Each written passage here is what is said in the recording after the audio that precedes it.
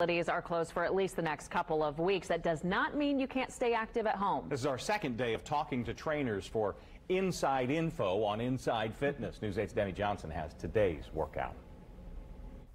Good morning, guys. We're going to show you workouts you can do right in your living room. Kara Nafusi's with me.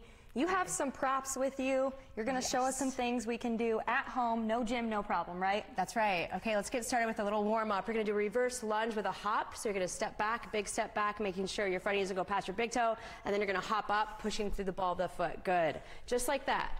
Keeping your core engaged, using those arms. Whoops.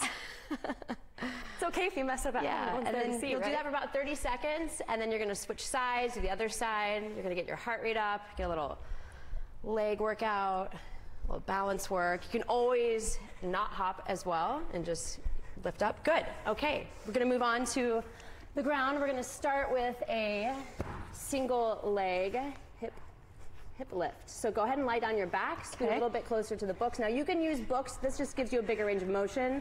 Or you can do this flat on the ground. So you're going to push down into this left heel as you lift up, squeezing that left glute at the top. Very good. Again, drop, lift, and squeeze. Do this for about a minute. My leg's burning, Kara. A minute on each side. Good. Go ahead and come all the way down. We're going to flip over and do a push-up. So come into a push-up position. I can't do these. You kidding? You've got this. One hand's going to be in kind of like a chaturanga, like a tricep push-up. So bring your right hand back. Go ahead and come into, you can do this on your knees or with straight legs.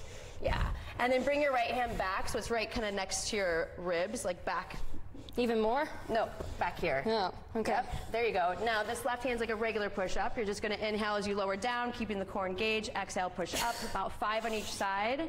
Then you'll switch and do the same thing on the other side. Whew. Very good. Okay, side plank. Let's do it. Come and do a plank first to stabilize. Now you can use this top leg as a little kickstand if you'd like, taking the right foot. Yep. And gotta show drop the modifications. and lift the hip. Good. Drop and lift. That's it. Do about 10 of those and then come into a plank and then take that leg, that right leg, right knee to elbow. You'll do 10 of those as well. Good. Oh, but switch back, right? And then you'll do the other side. Okay. Yep, just like that. Very good. All right.